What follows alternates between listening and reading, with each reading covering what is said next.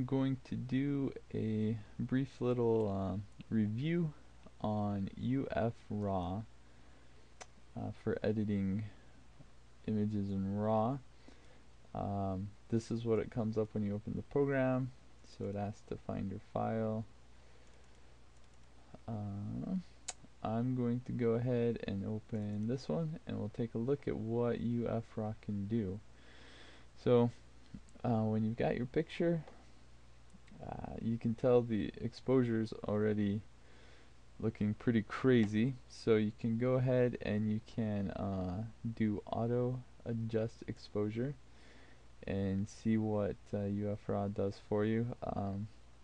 And it's a bit low, so I'm gonna bring it up just a tad.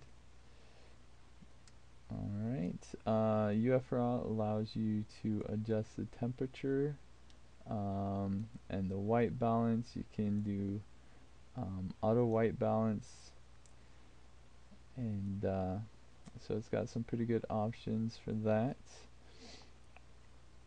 Also, if you want to take away some of the noise, you can do that in UFRaw. It actually does a fairly good job. You can get kind of a nice glow effect, but you can definitely overdo it. But we'll go to the next little area. If you want to go into Grayscale, that's got different options for that. You can go into the channel mixer if you want to mix by channel. We'll keep it though in color mode. You can also do manual curves, which is kind of nice if you know how to edit curves pretty well. I don't, but I'm sure it'd be awesome if I did. There's other options for color that I won't really go into, but you can play around with those. Contrast is one you'll probably be using a bit. You can get some interesting effects with that, which is kind of nice. You can up the saturation if you want a bit more color.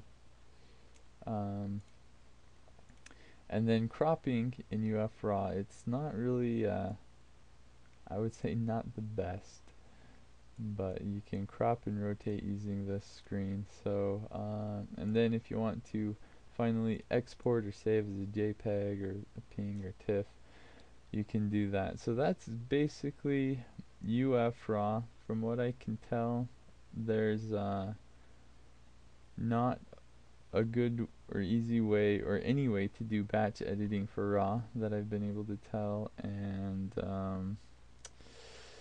even though it does have quite a bit of options and features, the user interface really isn't my favorite for RAW editors in Linux. So I think it's pretty good if you maybe want to edit 1 or 2 pictures, but if you want to do a bunch, you may want to look at something else.